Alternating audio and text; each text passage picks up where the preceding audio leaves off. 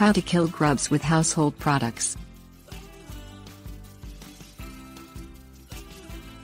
Grubs are unattractive, tiny insect larvae that are mostly laid by Japanese beetles in the moist areas of the garden.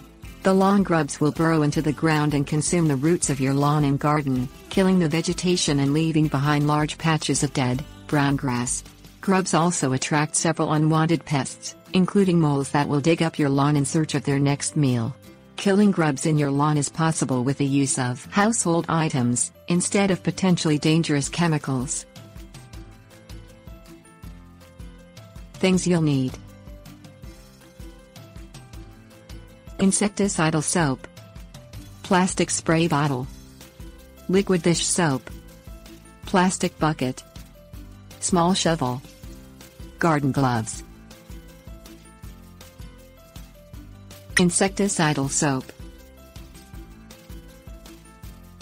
Add 1/4 cup insecticidal soap, such as neem oil, to a plastic spray bottle.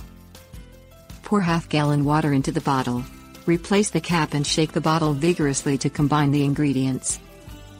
Spray the mixture directly onto any grubs or Japanese beetles located in the lawn or garden. The soapy mixture will make it more difficult for the beetles to lay eggs and will also effectively kill the grubs without causing damage to the lawn or garden. Manual removal.